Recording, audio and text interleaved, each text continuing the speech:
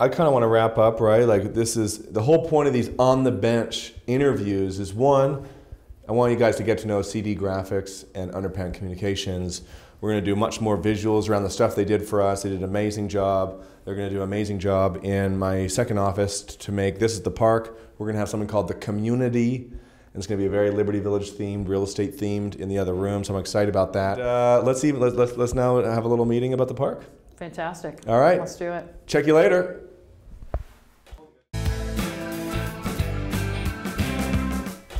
Talking to. So we for sure, like my desk is gonna go here. Yeah, okay. So we're for sure gonna do some filming over here where I have like a whiteboard and I wanna have like a cool, you know, background that again is like, just like the design you guys did before. It's a mix of small business and real estate. Okay. So the two themes that we wanna get across in here is neighborhood, park, and this is like business and real estate. So, because I was thinking, like, could you even do a wall where you'd have like 4 graphic pictures, some of small business and some of real estate of major areas? I was thinking of that concept. Yeah. Like kind of like how we have the visual over there of the skyline of Toronto, but breaking it up into like 4 squares. Yeah. Of small business slash real estate. estate. So I didn't mind like the first design that Frank and LPD and you came up with, yeah. Which had. If you're going to shoot, right? Yeah, so we're going to block this mirror with the whiteboard. Okay, so you're going to block that mirror. So if he's going to shoot, you're probably going to shoot him in the corner. Yeah, I'm going to be standing here and writing stuff on a whiteboard over here. But standing here, so this whole wall used to look like a critical visual of maybe Liberty Village. Yeah, small business and real estate.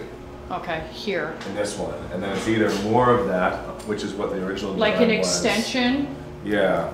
Yeah, like a where it will look different because it will be other parts of Liberty Village real estate. So you want 2 different images, 2 different collages, one for here. So you don't want it completely wrapping around, maybe going, starting from here, like you said, you got your whiteboarded writing there, coming all the way around and flowing to here.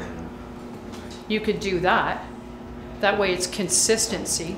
If he if you're filming it and panning the room.